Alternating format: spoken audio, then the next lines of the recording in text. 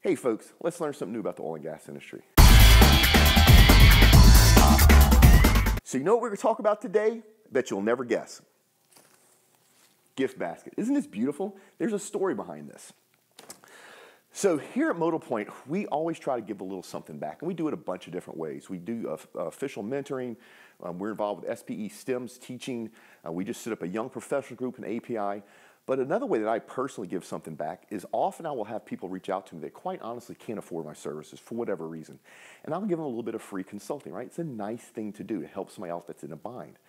So a couple weeks ago, I had Amanda Lease reach out to me from Pax Mondale. And Amanda, here's a shout out to you. I bet you didn't know you'd be the subject of a blog post.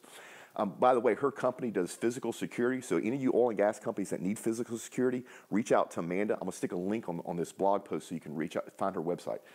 Anyway, so Amanda reached out to me and she was struggling because she was new to the industry.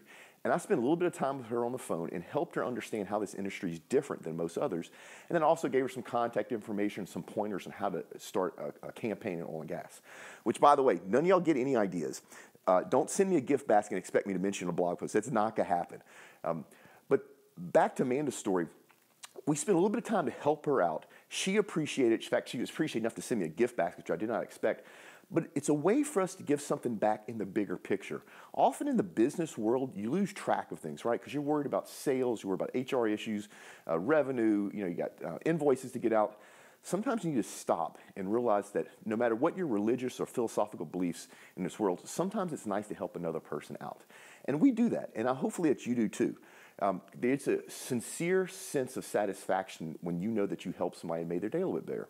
So hopefully this helps. We will see you next time.